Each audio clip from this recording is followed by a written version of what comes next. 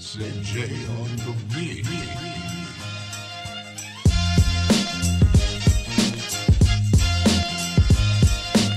I found that NewsWhip was doing something really unique and cool in the space.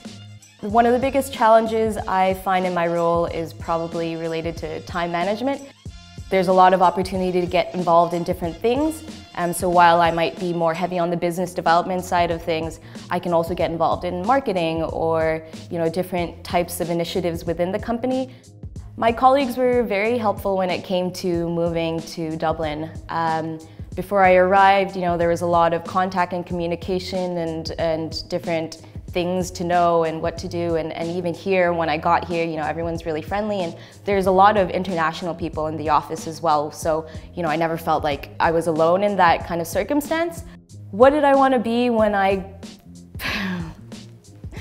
What did I want to be when I grow up? I wanted to be a scientist at one point. I wanted to be a football player at one point. I wanted to have my own blog and travel around the world and fund my lifestyle that way. So yeah, it always changes. I'm pretty sure I'm never going to figure it out either.